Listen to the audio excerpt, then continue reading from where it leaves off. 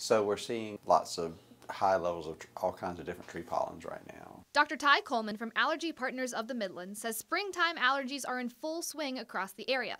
It's something the weather team at WLTX has been tracking over the past few weeks. Tree pollen is high. That's going to be the case today, tomorrow, and it jumps up to about 11.3 on Wednesday. Our allergy season comes at a time when the flu and coronavirus are also concerns in the Midlands and across the world. The symptoms of these illnesses can sometimes look the same, but Dr. Coleman says there are key differences between your common allergies and a more serious infection. If you don't have a fever, it would be unlikely you'd be suffering from a viral infection.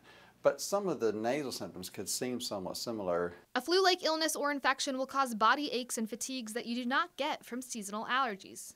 Allergy symptoms usually just from the neck up, itchy, sneezy, watery, typically not affecting the whole body in that sort of, infectious kind of way.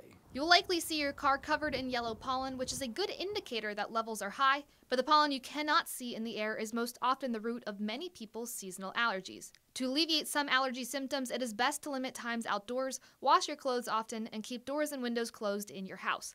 Dr. Coleman also recommends using over-the-counter medications. Monitor your symptoms, and if you're not getting relief you need, then finding a good board-certified allergist would be a good place to start. In West Columbia, Danielle Miller, News 19, WLTX.